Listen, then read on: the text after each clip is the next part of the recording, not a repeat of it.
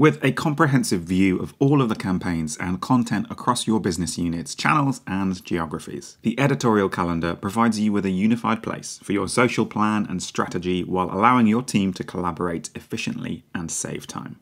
There are many ways to customize your editorial calendar to only show the right information at the right time. First, you can leverage the date range tool to navigate back or forward in time, and you can navigate to a specific day and then return to your current time period by clicking Today. You can toggle between daily, weekly, monthly, quarterly, or yearly calendar views. And for further customization, you can use the various filtering options.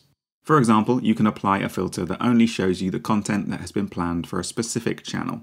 You can also add more filters here, and you can mark your commonly used filters as favorites to pin them up front. Additionally, you can apply pre-saved quick filters here, and you can customize the type of data you want to see on the calendar by selecting the different data options here, and by adjusting the card size on the calendar here. If you've configured the calendar to a view that you're going to work with frequently, and you want to share it with your team, you can save it as a board. After the board is created, it lives in the drop-down menu of the editorial calendar, where you can also find other relevant boards that people have shared with you. You can mark the board as a favorite here so that you can easily access it later, and it will even be visible from the Launchpad here. And after making any changes, the board can be updated by clicking here.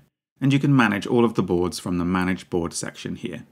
From the editorial calendar, you can create a new post in the top right corner, with further options available here for messages, events, campaigns, and more. And by clicking the plus icon on the calendar itself, you can add content on a specific date and time. And if you've changed your mind, you can move the content from one time to another by dragging and dropping. At the top of the page, you can use the search bar to easily locate any campaign or content, and you can access actionable updates from the Message Update section here. Now, if you want to share the calendar externally, you can export it in various formats here, and from the same menu, you can import data in bulk via Excel. From the settings menu, you can also alter the color configuration of the calendar, and further down, you can set up scheduled exports of the calendar on a predetermined frequency. Lastly, at any time, you can switch to the timeline view for a more fluid scrolling experience of your campaign or content plan. In this video, you've learned how to utilize the editorial calendar. Thanks for watching.